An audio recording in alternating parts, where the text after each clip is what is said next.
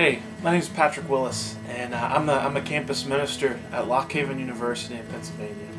And I just wanted to take a minute and just talk about how adversely a person's relationship with God can be affected by how they view God. And I think it's very easy to see, especially among the age group that I work with each and every day.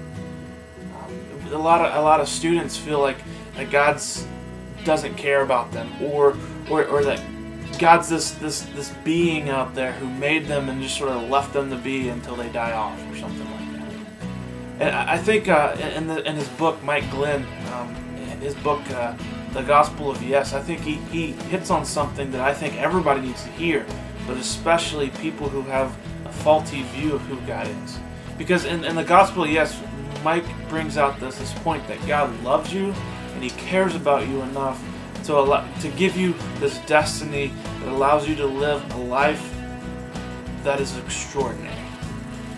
And you can only unlock it when you fully grasp and fully understand and fully give in to just how much God loves you. So I really recommend The Gospel of Yes.